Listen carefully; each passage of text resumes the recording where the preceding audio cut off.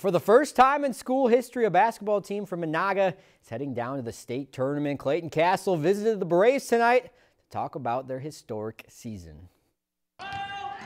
In just 2 days, the Minnesota girls basketball state tournament will see new faces when the Menahga Braves head down to participate in the school's first ever basketball state tournament.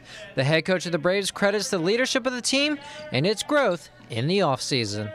Tons of players on this team stepped up as leaders in this offseason and really took it upon themselves to be leaders. And that's the difference in us being 30-0 right now and in the state tournament and being maybe 3, 4, 5 losses on the season. The players, on the other hand, credit the team chemistry for the success of the 30-0 season up to this point.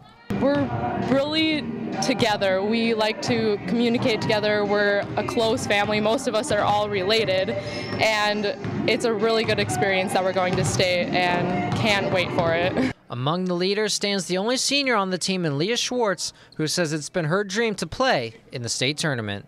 You live it up so much and everything. Seeing our fans when they turn off the lights and we all have the glow bracelets, it's honestly the coolest thing ever. I can't even express myself on how awesome it is.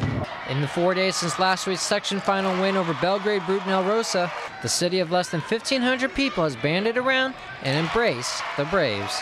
It feels amazing. Yeah, there's so much support from everyone.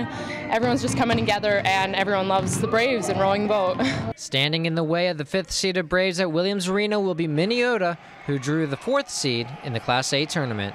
Minnesota's tough. They play a lot like us. They got one tough post, and that'll give us some trouble down low because we lack size a little bit. But they got quick guards. They like to drive. They like to be aggressive. They like to run the floor, and so we'll have to play good team defense and shoot the ball well. As for what it'll take to bring home that state title to Menahga, Leah Schwartz says the team just has to keep to the team motto, row the boat. They just got to keep rowing. Like, that's it. You just got to row and believe. Honestly, just believe. Reporting in Menahga, Clayton Castle, Lakeland News. Thanks, Clayton. 4-5 matchup. That's set to tip about 1 in the afternoon Thursday at the barn.